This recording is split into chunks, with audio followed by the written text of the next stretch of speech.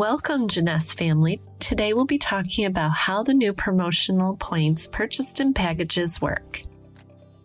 Whenever you purchase a package, that package might come with promotional points.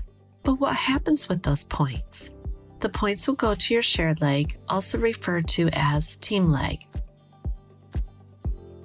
which is the side you're connected to your immediate upline.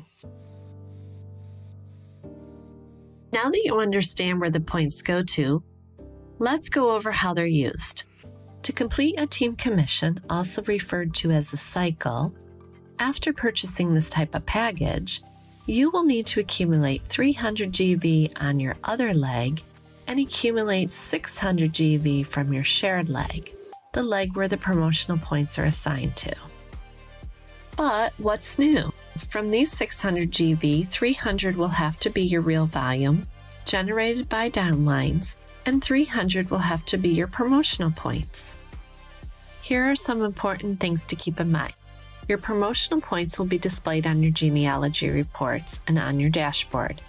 If you already have existing points on your shared leg, the system will use 300 GV from the promotional points and 300 GV from the existing points to create a cycle, with the formula previously shown.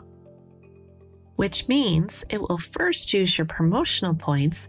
After all the promotional points have been used, you will cycle again with the formula mentioned in the financial rewards plan.